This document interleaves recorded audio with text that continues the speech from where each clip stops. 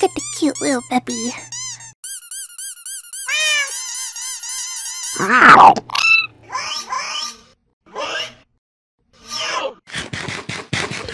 Hey everyone, I'm Shortcxke. Fudge! Even my name is calling me short?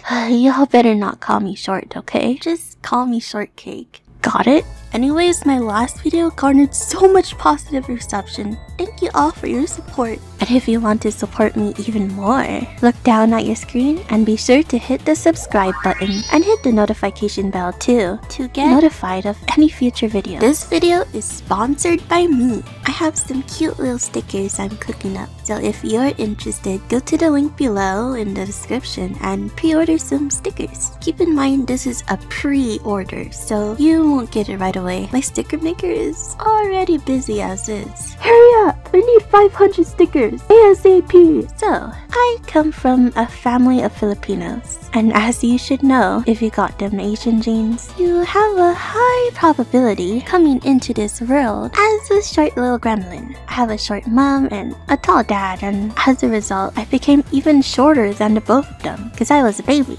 Duh. Physically, I grew up pretty normally in the American suburbs. I ate plenty and I had lots of calcium in my diet too. I was even taller than kids my age and even older kids. It was pretty nice being the tall one for a while. I was a lot more confident, and then 5th grade came along. I stopped growing vertically. It was fine for a while until kids in my grade started growing up. It continued into middle school and then into high school. Everyone else seemed like they're maturing into a full-grown adult while I stayed the exact same height from when I was a 5th grader. I bet all of y'all are having this question in your head. You're probably ravenous, sitting at the edge of your seat, grinding your teeth, twitching your eyes, gripping your toes, and salivating at the need of this very specific information. How short am I? Well, I'm 4 feet and 10 inches of happiness. For non-Americans, that is equal to 147.32 centimeters. Yeah, I can't even make it to the 5 feet mark. Curse you, Filipino genes. So, what are some things that I struggle with as a short person? I have plenty. So get your calcium juice, milk for the tolerant, and orange juice for the lactose intolerant, and listen up.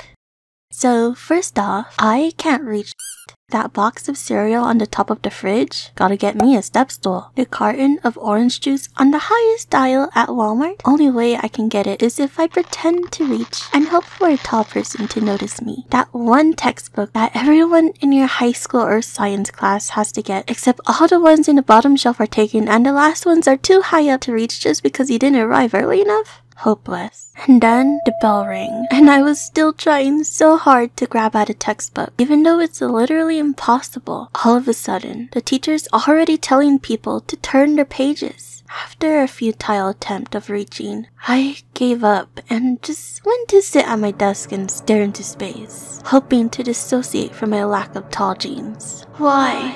Why does this happen to me? Why couldn't I just be tall? Tall like everyone else? Then a classmate gave me a textbook. I never felt so embarrassed yet so grateful for someone's kind gesture. I was trying really hard to suck in the water in my eyes. Thank you, whoever you are. I don't even know your face or name, but you made me believe that there's hope in this world. Still, this world was made for tall people, not for me. Not only that I can't reach, I also can't see.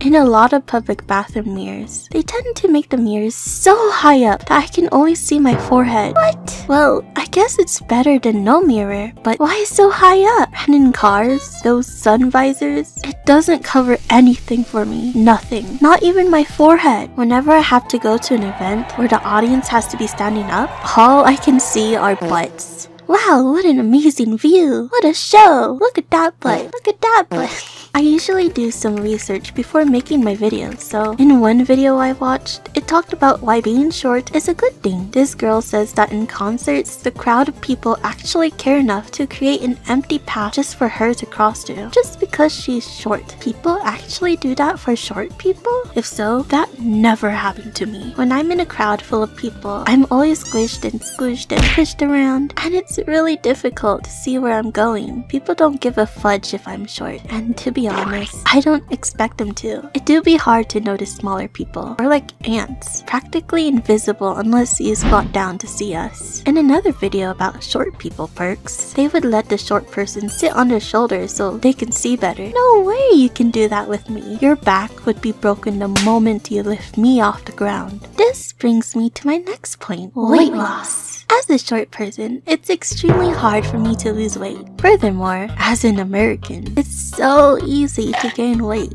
All the food here is based on tall people's caloric needs, so one meal wouldn't make a dent on their weight. But for me, a traditional American fast food meal would be enough to cover my entire caloric needs. Like just one meal, and that's all I can eat that day if I don't want to gain weight.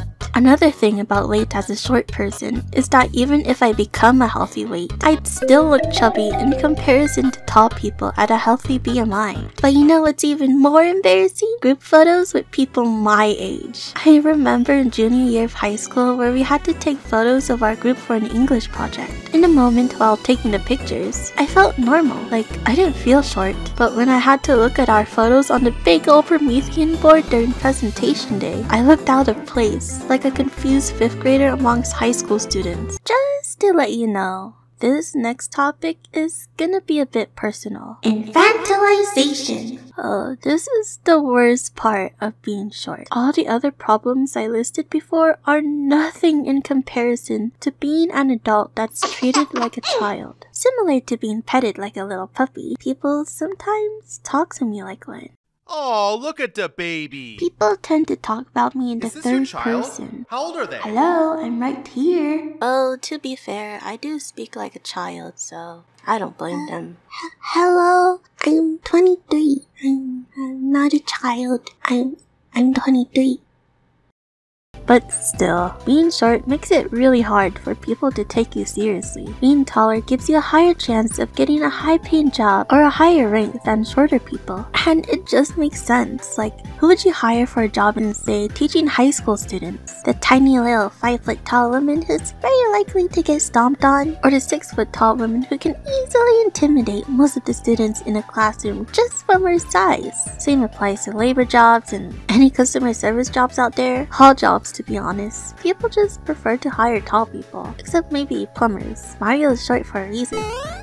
I guess that's part of why I like this YouTube thing, because y'all only see me through a device and can't judge me based on how tall I am. As a short person, being seen as a child, treated like a child, and talked to like a child, it all goes crashing down on me. It all gets to me, to the point that I feel like a child. I feel unconfident about myself, inferior, like I'm not allowed to do anything adults can. I see myself as a child. But today, I'm starting to change that. Although I have some weaknesses, such as my height and my baby talk, I'm building new skills and also learning how to respect myself and the skills I already have. My 23 years of experience on this earth is plenty of evidence that I'm an adult, and other people's perceptions on me don't change the fact that I've lived that long. Anyway, are you short or tall? Or maybe an average Joe? Comment down below your experiences as someone your height. I'm really curious. Oh yeah, and also thank you all so much for these awesome, amazing, gorgeous, fantastic, and supreme fan arts. Do you want your own fan art to be featured permanently in my next video? Just send your fan arts to my email in the description of my channel or in my social medias. I don't really care. Okay, bye.